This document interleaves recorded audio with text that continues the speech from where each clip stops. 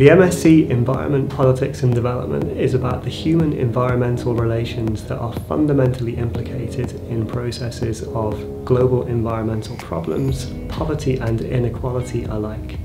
Since at least the 1960s, environmental activists and movements have been raising the concern that our pursuit of economic growth has truly dire global environmental consequences. But they don't always ask the deeper questions of why the business as usual outlook that privileges economic growth persists in the way that it does. If we want to change it, we need to understand and explain this persistence.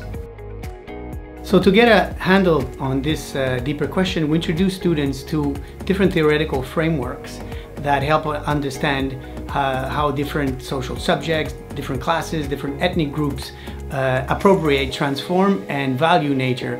Our approach means coming to environment and development from a critical perspective. For instance, it means asking not just how to tackle climate change, but also how to do it in a way that will not continue to reproduce local and global inequalities, but will begin to fundamentally transform the way our societies are organized and our environment produced. We also examine the scope and prospects for bringing about change. We survey environmental social movements in the global south, from indigenous groups in India resisting mining to peasant farmers across Latin America engaged in struggles against dominant forms of agrarian change. Ultimately, we ask, can capitalism be reformed to be environmentally sustainable and socially just? Or do we need instead to identify, explore and commit to alternatives to development as usual? What I found really insightful is how the curriculum is really rooted in contemporary events and environmental issues. What we've really done is rooted our understanding in the social and political context of current environmental crises. I found it very insightful to get a global perspective on political issues. I think mainstream academia can kind of be quite North American and Euro focused, whereas throughout my course we've done a lot of learning based on case studies throughout Asia, Latin America and Africa, and I think that's been very interesting for me.